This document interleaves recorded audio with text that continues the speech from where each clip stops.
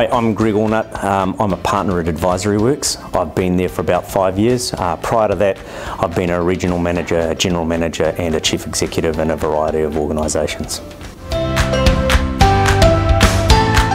I've always been passionate about leadership in organisations, and I'm passionate about Canterbury business, and I would like to take that opportunity to give back to that business community and be able to bring my skills and assets to be able to help the Chamber continue to provide the fantastic services it has done to the business community.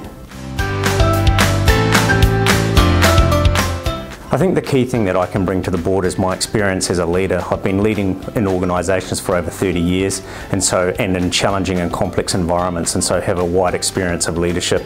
The other thing I think I bring to the Chamber and the board is I've been in the strategy and strategic thinking space for over 15 years, helping organisations, my own organisations and others, to be future focused, and I've been recognised as a member of the New Zealand Order of Merit for that skill set, and I think I can bring all this to the board so that the board can remain as they have been, future focused, being able to adapt, being able to respond to the changing marketplace to ensure that our members have the best support available to them to navigate change and thrive.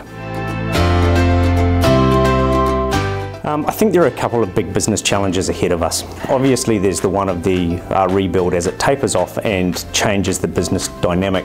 A number of businesses are facing a changing environment or a closing market, and similarly as we see the uncertainty of the current economic situation play out, we don't know what that will face, but some businesses will face some challenge of being in a closing market, others will see opportunities, and it's for the Chamber to be able to provide to both ends of that spectrum.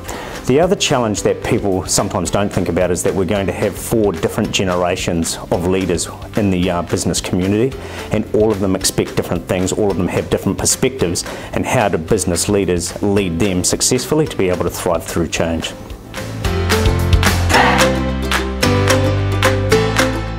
I think we've got many opportunities in the Canterbury business environment, but one of them, I think, that we were recently voted the most friendliest city in New Zealand. We have to leverage that, and part of that will be attracting tourists, but also attracting workers, attracting workforces and attracting people who want to live here.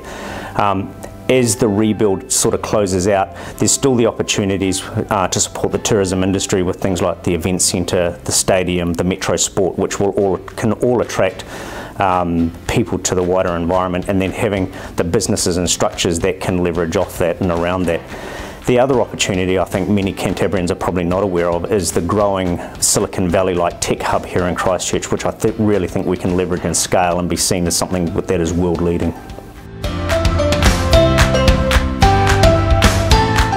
I think the Chamber has a big responsibility to help leaders, and we underestimate the emphasis that leaders have in the Canterbury business community. Our leaders have faced a hell of a lot over the last few years, and that's to underestimate it. But we've shown ourselves to be very resilient, and I think it's leveraging that, growing our leaders, growing the support around those businesses so that they can thrive and survive through change and come out on the best side of it.